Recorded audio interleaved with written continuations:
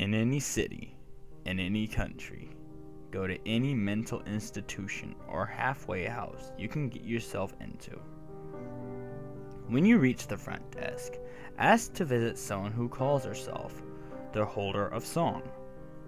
You will then be guided to a long staircase that spirals higher than the building stands. At the stair's summit is a door. As you open the door, a sudden wave of heat will pour out from the hallway beyond it and wash over you. Proceed down the hallway. As you walk, the air around you will grow increasingly frigid. When you feel as if you're about to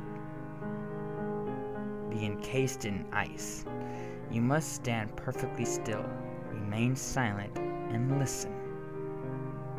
If after a few seconds you hear a baby crying, turn and run. No harm will befall you, but the infant's cry will follow you wherever you go. If you hear it for the rest of your life, count yourself lucky. If and when it stops, your firstborn will die. If you do not hear a baby's cry, wait for the hallway to grow warm once more, and then proceed to the door at its end and enter. The room beyond will be awash in green light, and its center will be an old woman turning a handle of a silent music box. Her legs have both been severed at the knees, and when you speak to her, you must look into her eyes.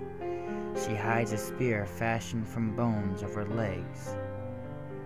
Break eye contact, and she will impale you with it and leave you to bleed to death in seemingly unending agony.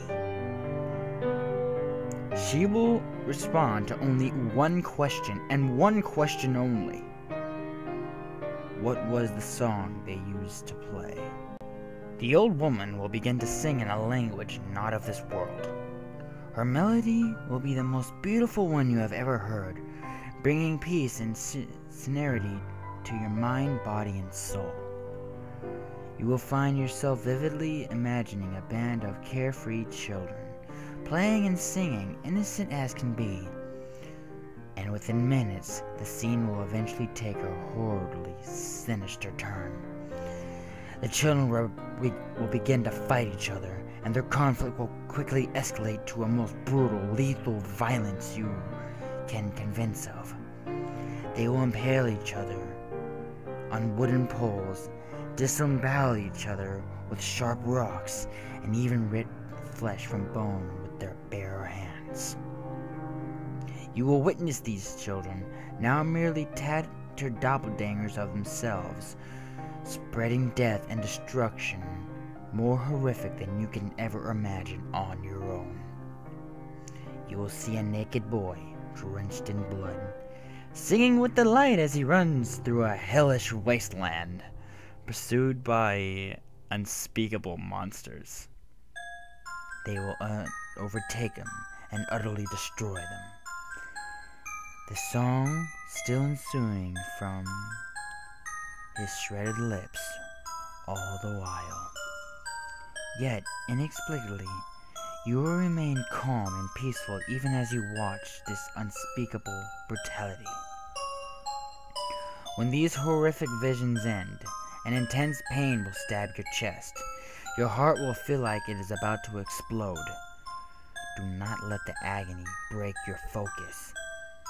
Do not break eye contact with the old woman, lest you invite a fate so horrible that an exploding heart seems to be lovely by comparison. If you remain steadfast in your gaze, the pain will eventually cease.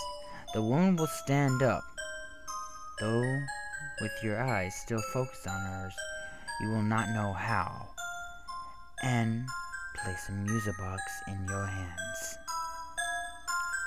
The music box is object 6 of 538. When its song plays again, they all will come together. No, we do not want that now, do we?